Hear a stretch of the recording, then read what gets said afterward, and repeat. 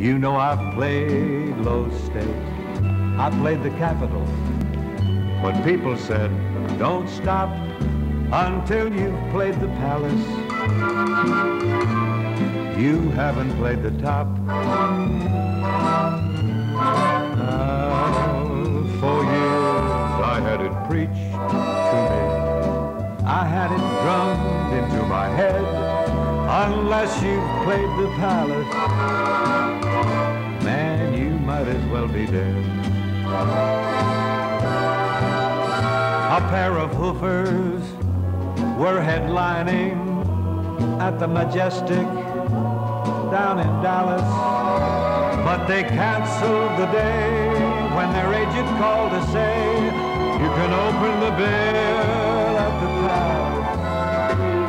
So it became the Hall of Fame, sort of the mecca of the trade. When you have played the Palace, you knew you had it made. So I hope you understand my wondrous thrill